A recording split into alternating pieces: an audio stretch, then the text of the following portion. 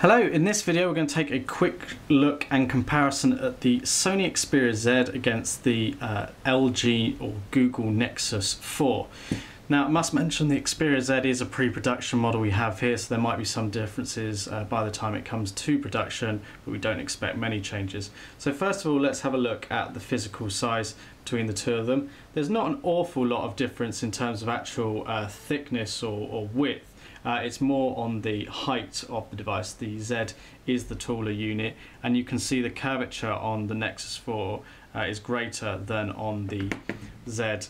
You know, side by side there is a difference in thickness. You can sort of feel it as you plane your fingers over the two of them, but it'd be hard push to really tell a difference. You're talking fractions of millimeters really. The Nexus 4 is 9.1 against the 7.9 millimeters of the Z. Both quite classy looking devices, got a premium feel. You've got the glass on the back of the Nexus 4 with this sort of pattern. On the Xperia Z you've got tempered glass on the back as well.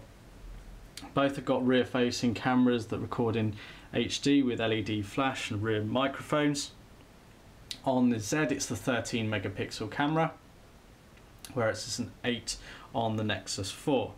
We've both got front-facing cameras as well. It's a 2.2 on the Z and a 1.3 on the Nexus 4. Now 2.2 of course is better than the 1.3, but when it comes to front-facing cameras, most of the time it's just for sort of video calls, so it's not quite so important, but it's a difference nonetheless. So both do video out through the micro USB ports. They need special adapters to be able to do it, or they can do wireless sharing. Both use slightly different technologies. Sony have got a mirror linking option, whereas LG have got a wireless display option. It depends on your televisions and the compatibility, but essentially they can both do wireless and both can do it wired. Unless you've got the specific televisions that are compatible, you can do it with the wired options, but you do need to purchase adapters. Both devices use different adapters. In terms of key positionings on here, the power buttons are both on the right side of the device, albeit the Xperia Z's further down. You've got the volume keys on the right side of the Z and on the left on the Nexus 4. And I think it's a little bit because of size, Sony put them down here. It makes sense when you're holding the power button to be able to do the volume keys as well. But it's personal preference. It's slightly unusual for Sony to do it down there. The general feeling, or a lot of devices have it there on that side. So both look sort of quite classy. Both have got very good specifications. So let's get them both sort of powered on and have a look at them. Now the key difference of course is the Nexus 4 is completely unlocked.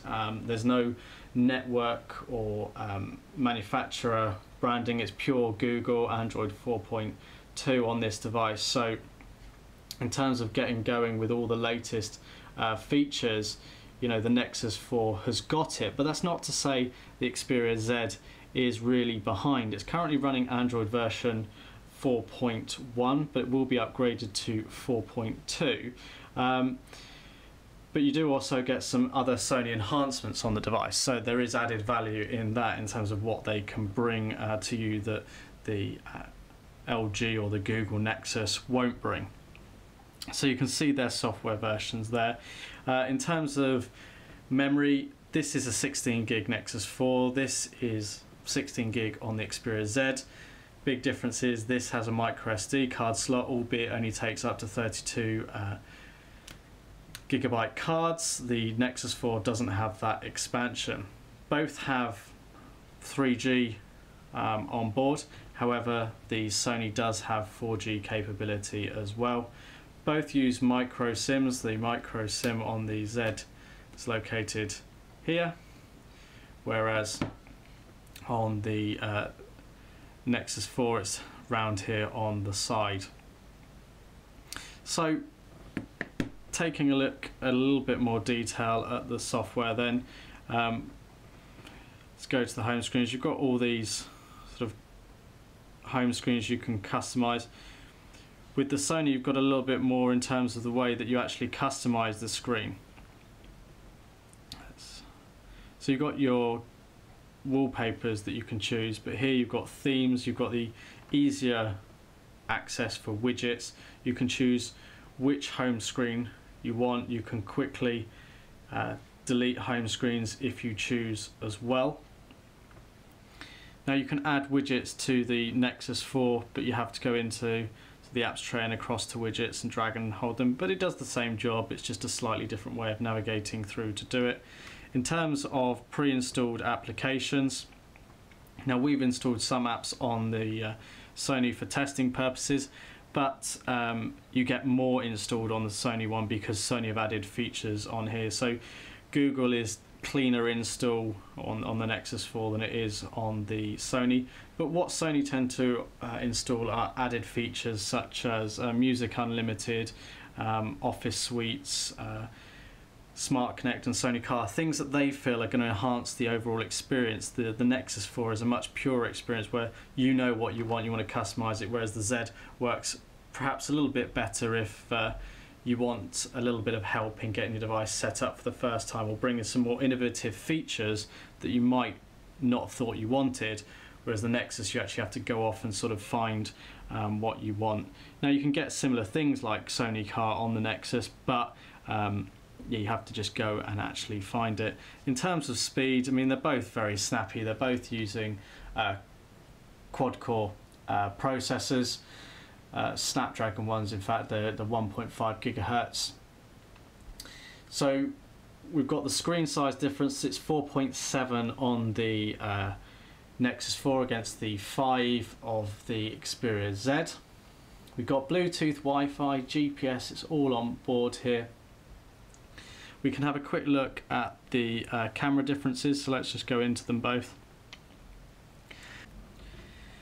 So in the camera, the Sony has got more features for sure in terms of the scene modes and options that you've got, whereas the Nexus is a little bit more limited.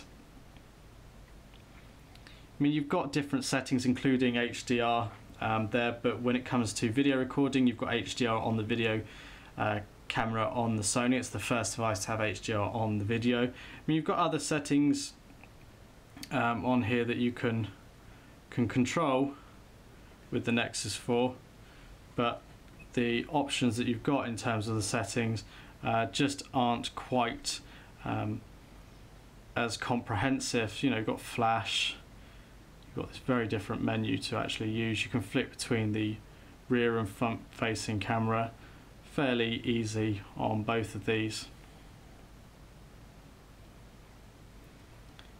You've got, you know, balancing and metering options. You've got the different camera modes here, and that's where the modes come up here. What you have got on this, because it's a Nexus device running 4.2, is you've got this photosphere option, which is a new feature to the latest versions of Android, so it's not going to necessarily be something everybody wants, but of course the Nexus got it. I'm sure we'll see it come in time to the Sony Xperia Z. So it's very difficult to make a stark comparison between the two of them because they are just such different devices, but hopefully that's given you a little bit of a comparison and explain the differences between the two. For more videos, check out our channel on youtube.com/Clove Technology.